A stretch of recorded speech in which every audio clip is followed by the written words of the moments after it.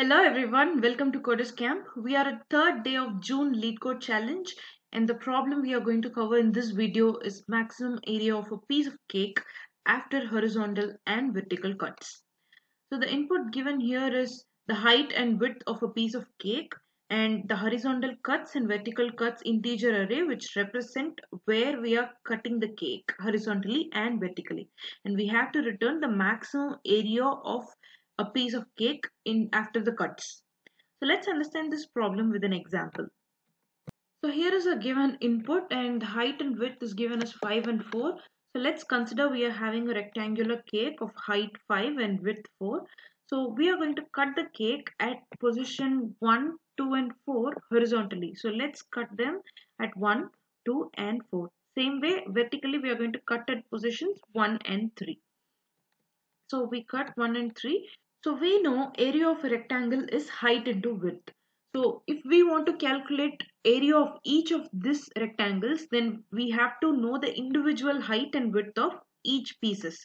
So to find individual height, consider this as rows and columns. For the first row, the height is going to be 1 because the difference between 0 to 1 is going to be 1. And the next row is going to be also 1 because the difference between 2 and 1 is 1.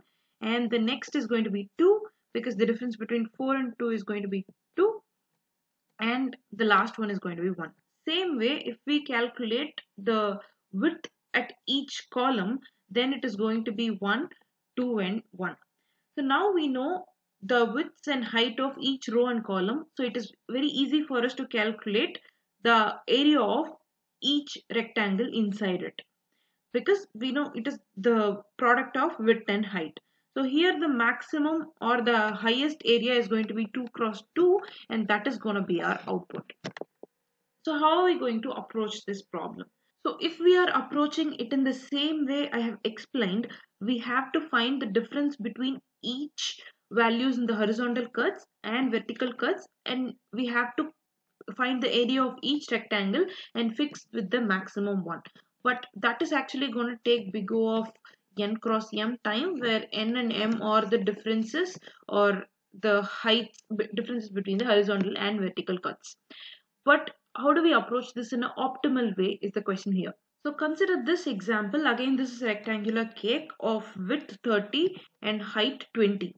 So if we are making a cut at position 20 vertically, then we know our maximum area is gonna be there in the first column. That is, the difference here is 20 and the difference here is 10. So if the area has to be largest, then in that case the values also should be largest. So if we check where our height is going to fall, whether in the 20 section or in the 10 section, it is definitely going to be in the 20th section because that is the higher value. So higher width gives us the higher area.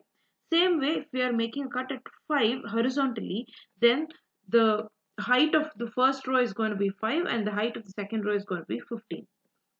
So in this case, we again know our highest area is going to fall where our highest height is.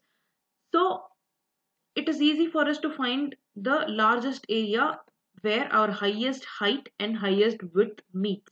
So now the task shortened up to finding the largest width and the largest height among the given horizontal and vertical cuts. So once we find the largest or maximum height and width, we are going to return the product of it. So that is the maximum area we could get. So yes, this is the overall approach, and this is going to work in n log n time complexity, because we are going to sort both of the horizontal and vertical cuts array. That is going to take log n time, and we are going to iterate and find the maximum height and width. That is going to take n time. So overall it is going to take n log n time complexity. And why we are sorting the arrays, if suppose the height is going to be 20 and 10, then if we are finding the differences, then it is going to return us minus 10. In order to avoid the negative values, we are going to first sort the array and then find the differences between each values. So hope you're understanding this solution. Let's go to the code now. As I said, we are sorting the arrays horizontal cuts and vertical cuts, and I'm declaring two variables m and n that denotes the length of these arrays for easier access. So now we are going to find the maximum height and maximum width by considering or iterating the arrays horizontal cuts and vertical cuts. But the first index 0 and the highest index h will not be included in horizontal cuts. That is, if we want to calculate the difference between uh, 0 to the first height or the first cut, also the difference between the highest height given and the last index value, which will not be included if we iterate and find the differences between each adjacent values in both the arrays. So we have to handle these two conditions first and then move on to calculating the further differences. So I'm declaring two variables, max height and max width, where I'm handling these two conditions while declaring them itself. So I'm going to copy the same for max width as well.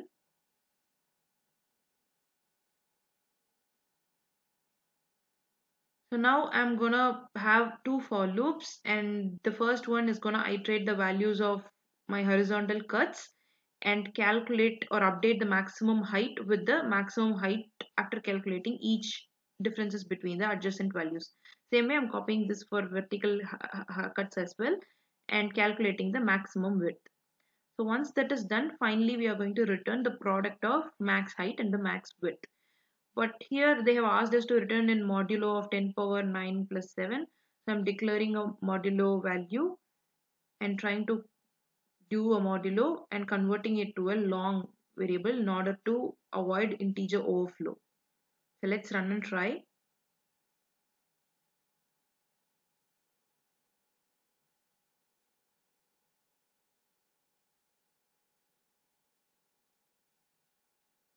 So let's submit.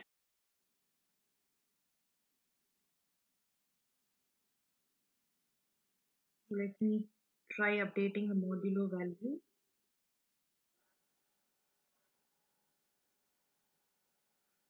Let us submit now.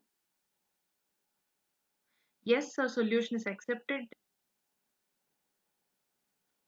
and runs in 26 milliseconds. So thanks for watching the video. Hope this video helped you. And if you like the video, hit like, subscribe, and let me know in comments. Thank you.